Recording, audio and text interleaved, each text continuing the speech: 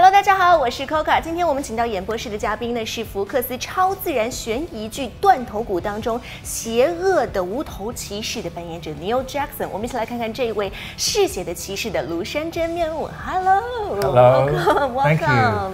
It's so great to see you. Thank you. With your head.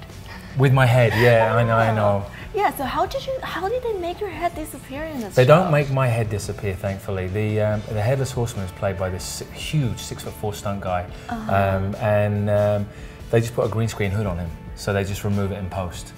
Green screen hood. But my character, I'm kind of, it's the backstory of who the headless horseman was. So before he loses his head, he sells his soul to the devil, and then he loses his head in a fight. And in season 2, they've done a really fun thing with witchcraft, where we both get to share the screen a little bit. So whenever he's nasty and evil, it's headless, and it's played by the stunt guy.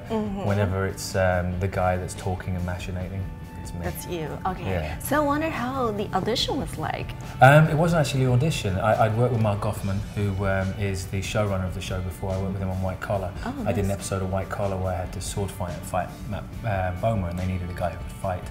So when this episode came along last season, they needed a guy who could sword fight and fight with Ichabod Crane. So Mark Goffman called up and asked me if I was available, and I was. And I thought it was just one-off thing, and then they called me up in February and said, we'd love to bring you back for the whole of season 2. So that's really amazing. yeah, it's expanded. It was really nice. Yeah, so I wonder like if it is really challenging to express everything through this character, because you know it's headless. Well, the fun thing with season 2, not to give too much away, Headless and Abraham, which is the character I play, even though they're the same character, they're separate entities.